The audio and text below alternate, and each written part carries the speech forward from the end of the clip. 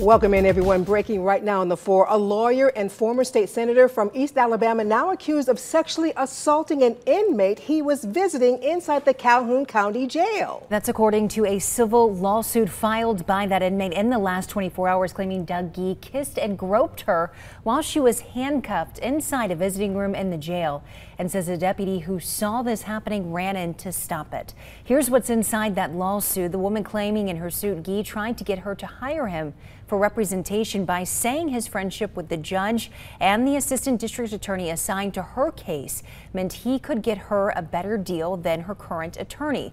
The woman claims Ghee told her she needed to pay him $2,500 and agree to be his, quote, sex slave when she got out of jail for that to happen.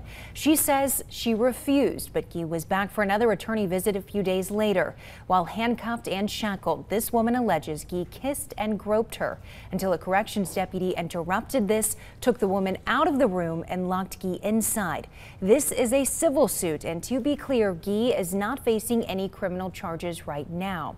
Sheriff Matthew Wade tells WBRC, "I have read the complaint and am glad she is sharing the facts that happened to her. I am very proud of our corrections officers and how they handled that day and how our investigative team has worked diligently on this case with the Attorney General's office. This case involves a large amount of digital evidence and has expanded to additional individuals. This type of case takes time," end quote. We also learned today that 2 days after this alleged assault, the presiding judge for that area issued an order removing Ghee from the list of public defenders and giving judges permission to pull him off of cases he'd been assigned to.